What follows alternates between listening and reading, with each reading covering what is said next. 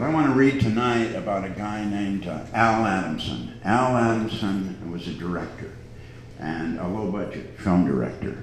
He directed films like Satan's Sadist, Dracula versus Frankenstein, and Hell's Bloody Devils.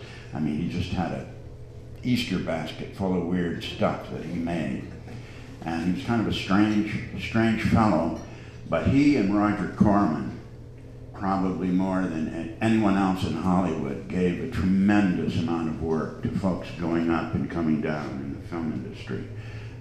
You wouldn't get paid a lot, but you'd always get paid, and it was wonderful just to get a job. If you're in LA, no matter what you're doing, camera or sound or acting, the biggest thing you've got to go through is getting the job. So anybody that gives work to people that want to make films is sort of halfway revered. And Al was one of those people. Very strange guy, but everybody liked him because he'd give you work, and his pictures were always very weird and fun to make.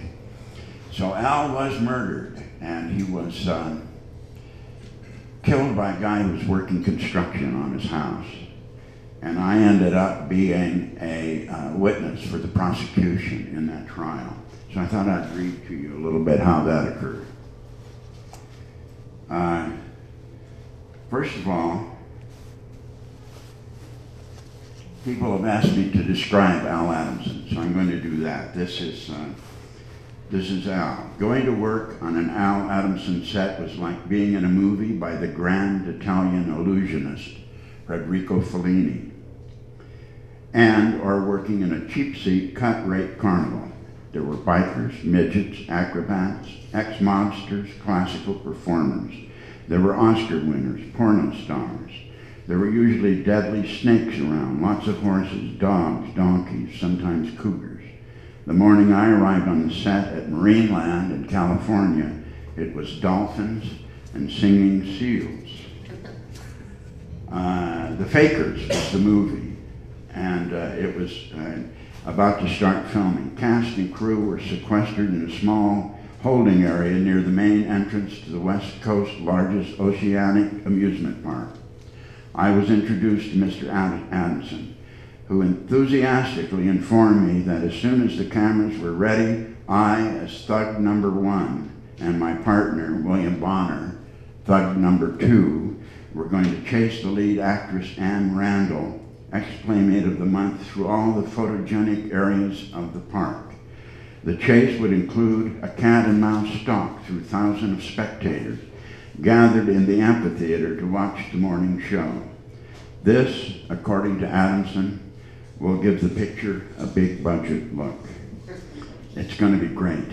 You two wise guys go after the dame. She darts into the crowd and you lose her. We got 2,000 people, for Christ's sakes. You go into the crowd, you shove people out of the way. Don't shove too hard, because we don't have a permit to be filming here. In the background, the seals will be singing away and the dolphins will be jumping around. It's going to be fantastic. Well, that was Al Adamson directing. When he turned toward Anne to give her instructions, I took the opportunity to study him. Al was a likable character, about 6'2".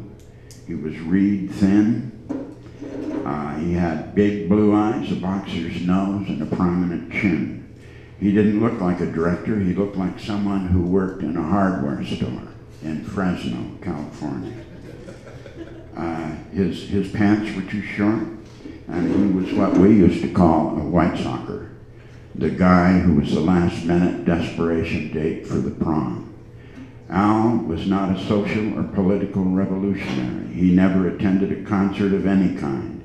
He never grew his hair past his ears, never smoked a joint, never wore an ankh, hugged a tree, or marched in a peace rally. He was against sex and drugs, and he seldom drank, maybe a beer in a month. He wore polyester and liked both the police and the Marines. Al was so square, he actually qualified as a counter-revolutionary. And yet, Al made those weird movies. Now, so that tells you kind of who Al Adamson was. Years and years and years later, Al had moved to Palm Springs, and I got a call from a cameraman friend of ours that said, "Hey, Al would really like to talk to you. He would like to hear from you." So I gave him a call. and we talked long into the night about the old days and the shining promise of the future. He was in a good mood, astounded that there were actually Al Adamson fan clubs bursting through the fertile soil of exploitation gardens worldwide. We discussed his wife, Gina, and her passing, and I got the chance to apologize for not being at the funeral. Al forgave me. His only bummer was an argument he was having with a fellow who was doing some remodeling on his house. The asshole has been stealing from me, Al said. He's also been running up my credit cards on his own personal stuff. I'm going to confront the son of a bitch tonight. If he doesn't pay me back, I'm taking the bastard to jail. That was the last time I spoke to Al. Several weeks went by, and then I decided to call and see how the confrontation with the bad guy went. A strange man answered and informed me in a deep, gravelly voice that Al is out of the country. He won't be back for several months. 3 days later, I was in my driveway shooting hoops with my son Chris here in Austin. It was hot and humid. I walked in the house for a glass of water and heard the phone ring. It was actor Irvin Saunders calling from California. "Have you heard the evening news?" he asked, his voice tight. "They just announced that Al Adamson has been murdered." Al Adamson loved his wife, Gina. He loved his dog, Stoopy. He loved movies, and he loved basketball. He loved life.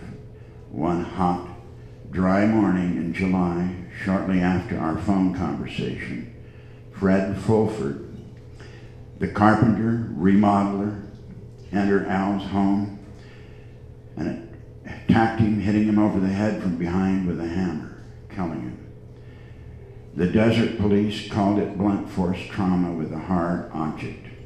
The natives called it el golpe de la muerta, the blow of death. Al's body had been wrapped in a cloth cocoon-like and buried 18 feet below his bedroom jacuzzi. It had taken them 5 weeks to find him. It is a popular room in that hot little desert town of Indio that at the time of his burial, Al was still alive.